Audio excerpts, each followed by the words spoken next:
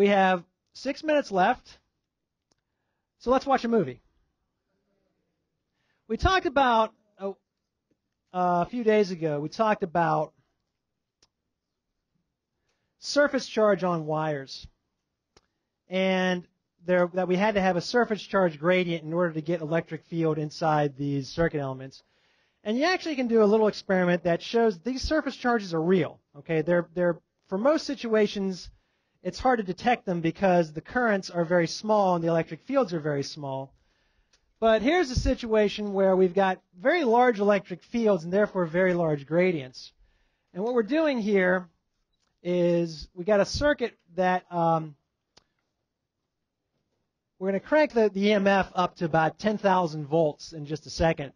But this circuit is connected to 4 what we're going to call resistors. And so these thick black things are they're really thin wires surrounded by an insulating material. So they are going to have very large electric fields because they're very high resistances inside those 4 elements.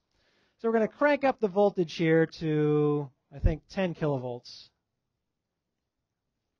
And this side, this red wire is the positive lead, this black wire is the negative lead. So we're going to have a positive potential on this side, negative on this side. So the electric field in those wires should be pointing that way, okay? So we crank it up to 10 kilovolts. And let's just, before they actually do it here, let's actually think about it. Okay, so we're on this side, right? Let me just kind of draw it out. You've got a big voltage here, positive, negative, or actually it was the other way, positive, negative. Okay. Electric field's pointing that way. So I should have a big gradient, right? A big surface charge gradient across the wire. So I should end up seeing some charge if this is say positive on this end and negative on this end. I should be able to see some charge on that end of the circuit. How are we going to find charge? Well, let's bring a little neutral piece of foil. What happened? Did everybody see that? What happened? Let's try it again. Bring a neutral piece of foil near this end, and what happened? What? If there's charge, okay, it's repelled. Why is it repelled? It touched it, and what happened?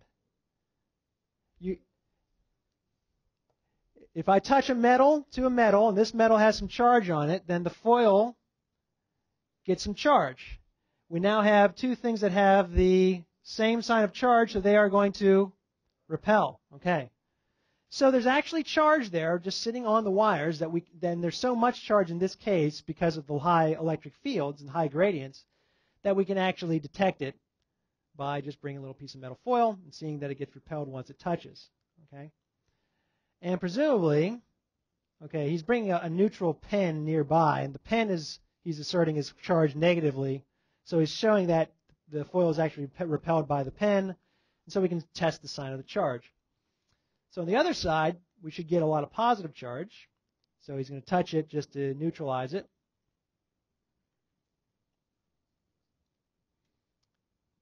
Brings it near.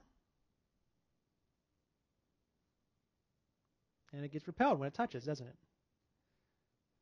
And he brings the pen nearby, and it sees that it's attracted to the negatively charged pen, so we can say that it is, in fact, positively charged like we predicted.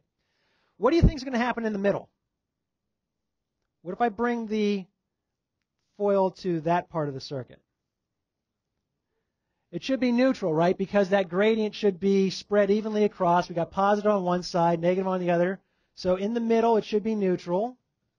And if we bring it nearby, he's going to neutralize the foil by touching it, and then bring it to that middle part.